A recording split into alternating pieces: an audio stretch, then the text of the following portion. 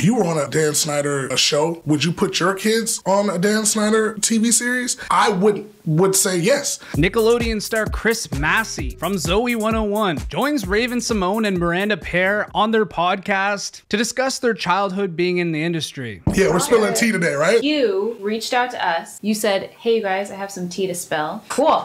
We like spilling tea. Come spill the tea on tea time. So, you know, they start the podcast off, Chris and Raven stating the fact that they both grew up as child actors, so they felt comfortable weighing in on the subject after this documentary came out, which Raven and her wife seen, but Chris didn't. We're actually going to be talking about a documentary that recently came out called Quiet on Set. Who better to have than you two to talk about it? You know, she's experienced being a child star. I know what it's like being on a Nickelodeon sitcom. I haven't watched the documentary. I will let that be known. We watched it. We did. So Chris Massey goes on to explain that he auditioned for the role of Zoe 101 when he was 13, and he ended up getting hired on the show at 14, at the exact same time that his brother Kyle Massey ended up on That's So Raven. It's very unfortunate what happened to Drake Bell, because that's someone that I know personally. So even for me to hear that was shocking. You were hired as what character on Zoe 101? I played Michael Barrett on Zoe 101. We had a lot of fun. I mean, we were kids. His brother plays my brother. Yeah, I was going to say Kyle Massey was on That's So Raven. Yes. So Chris and Raven go on to say that their parents were very strict. They needed to be on the fucking set. They needed to be seeing what their kids are doing and who's around their kids. My mom, my dad, they were on set. Yep. No matter what. It's a really touchy subject that people should understand that aren't familiar with being on a set. Your mom and dad have full authority to be on set. And obviously that's going to make a whole world of difference. It's basically pedo prevention.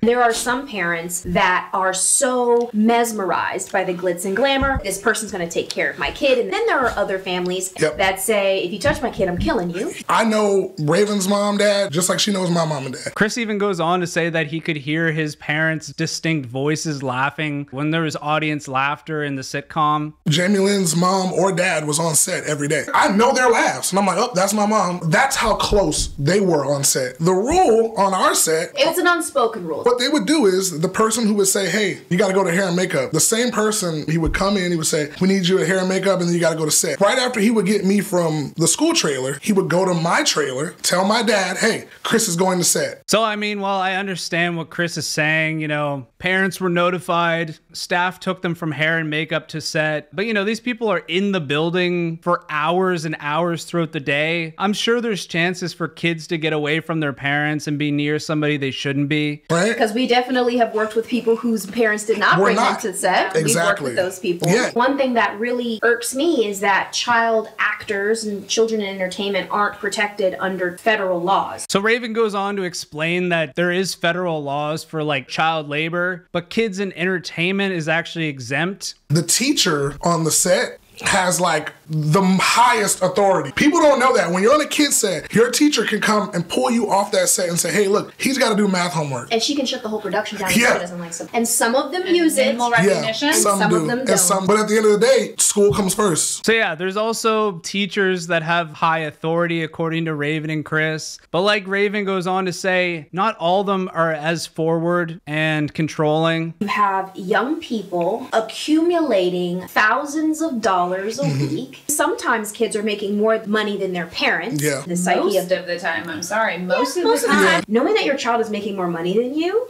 and that you have to make things work because it then becomes your livelihood can only be, for lack of a better word, a mind. And again, yeah, I think Raven makes a good point there. You know, if the parents are relying on their kid for most of their income, they're probably going to turn their blind eye in a lot of situations, and they probably don't want to stand up to authority too much on set because it could be the difference between their kid getting the next role or not. And you'd be surprised how greedy parents are and how much stuff they'll ignore for a bag. Looking at the documentary, one thing that I saw really did feel like Dan Schneider was kind of dismissive of his male black characters. Me and Kyle always joke about this. I'm like, you were on the one all-black show with the one white cast member, and I was on the all-white cast member, and I was the only black one. I mean, I guess at least they had that all-black cast for That's So Raven. For Nickelodeon, I guess it was just the token black. You guys had Chelsea, and they had me. You know? I never felt excluded. He did a really good job of making it like Friends for teenagers. That's kind of what our show was, right? It was like, we're always sitting around a big table, we're all eating together, we're all like hanging out together. So, I mean, Chris is really making it out to seem like Dan Schneider was pretty inclusive. By the sounds of it, wasn't being too racist or anything like that. Getting all the kids to hang out and have fun with one another. When I see that people say, like, even the thing like toxic work environment, I'm not here to defend anyone. You know, I'm just here to say what my truth is. Yeah. And you know, some people might call Chris a Dan Schneider defender or something like that, but I think it's fair if a guy had a good experience on set to be able to say that he did. And you know, like he said, he does feel for the people who were mistreated on set. We grew up in a way where certain people can get upset or angry or lash out sometimes. But for me, It's not toxic. it's not toxic. My dad was a Marine, and you know, he was very strict, very stern, but he was loving, fun, but he was very stern and strict with us. Okay, so I think there's definitely a huge difference between discipline from your parents and then discipline as a minor on a set. There's a reason you can't work at McDonald's at like age 14, and why it's such a gray area when you're younger working on set. For me, when someone would say, hey, you gotta get your shit together, we gotta go. For me, it was, okay, let me learn my lines, let me focus, let's get this moving because we're on a schedule. When you're dealing with kids, we're flirting with each other, we're telling jokes, and sometimes you can lose track of this is work. I understand that the director needs to keep you on track and make sure that they're getting the most work out of you as they can legally, but I don't think that excuses screaming at people or being rude to people. We're losing sunlight because you gotta think my show filmed outside as well. So it's like, when you're losing sunlight, they're like, we can't film this tomorrow. I've witnessed him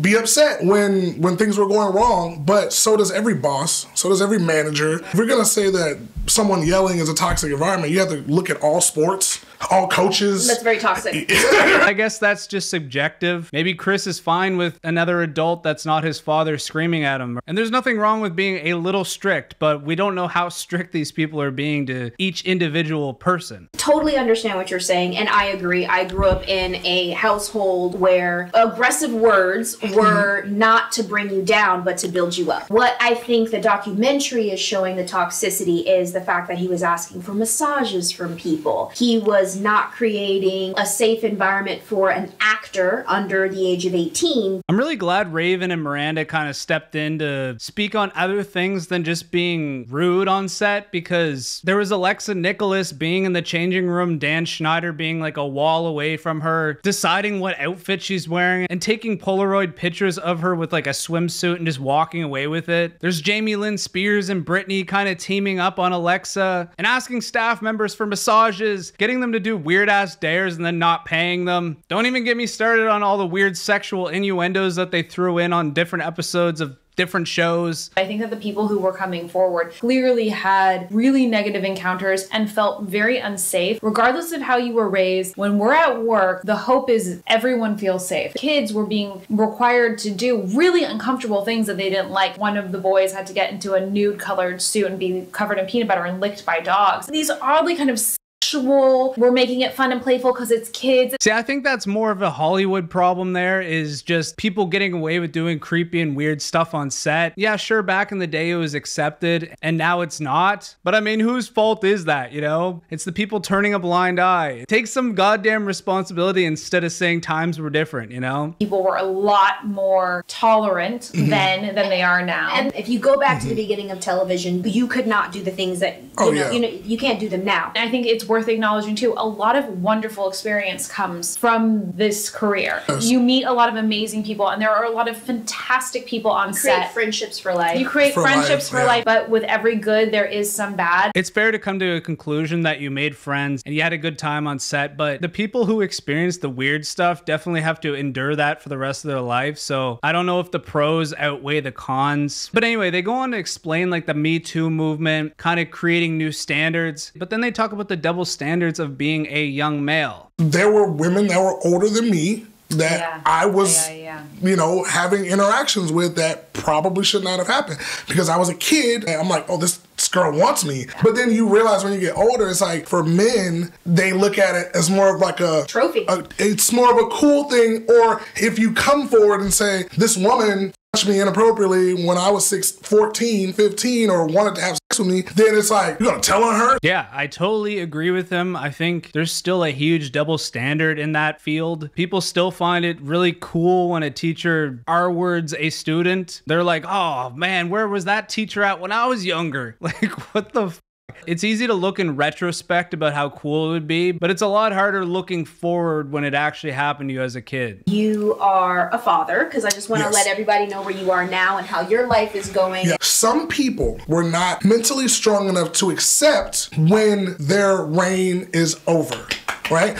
When their superstardom has now dwindled to, oh, hey, you're the guy from, I used to love that show. Yeah. Certain people who are addicted to the lights and the action and everything, they can't dial it back and live a normal life. So those are some interesting points that they make. All that dopamine, all that excitement, all the fans, eventually it fades away. Some people can't handle that mentally. That's why you have some of your fallen Disney stars. I don't have to necessarily have the same fame as someone. Yeah. I can still succeed in this industry. I just have to pivot. Some parents are so helicoptery that even as I become an adult, you won't go away and let me live my own life because of this. Yeah. Some parents disappear fully and not help the child grow mentally to where they can't take care of themselves. Then you see the people fall. And then Raven makes the point that some parents are better at helping their kid ease into adulthood than others. Some just take the money and ignore their kid. And then that's when they can end up pretty mentally messed up too. You have to protect your child at all times. I'll say this. Someone asked me, it was like, well, you were on a Dan Snyder show. Would you put your kids on a Dan Snyder TV series? My answer was, if my child experienced the exact same thing that I experienced on the set, I would say yes. So Chris goes on to say that if his kid wanted to be a star just like he was, he would be happy to throw him into Nickelodeon with Dan Schneider. Which in one sense, it's like, yeah, he had a great time on there. Apparently nothing happened with him, but it is kind of interesting considering a lot of other actors had a completely different experience, especially fucking Drake Bell. Chris actively knows what happened to Drake Bell, and he would still feel safe gambling his son. You would be there with your kid to make sure that experience happened. The way my dad was on set. There are so many things in place now that were not in place when we were actually acting. Before every season, every single sitcom, especially with children, there is a mandatory health and safety meeting through lawyers to explain what quid pro quo is, to explain what diversity is about. These meetings are brand new. And there's things that you're like, obviously, but obviously that did not happen with Dan Schneider. So I think to wrap this up, I think the real moral of the story is, first of all, pedophiles suck, go away. And two, parents need to be there for their kids more. You shouldn't just trust groups of adults to be guardianship over your child. I mean, when you send them to a public or private school, the whole labor board's job is to keep kids safe. But when you're on like a TV set, there's a lot of gray areas because the staff aren't paid to be a mentor. They're there to run a show. You gotta be fucking Hawkeyes on your kid. But anyway, that is the news for today, guys. Thank you so much for watching. You guys know the drill. Ta-ta for now.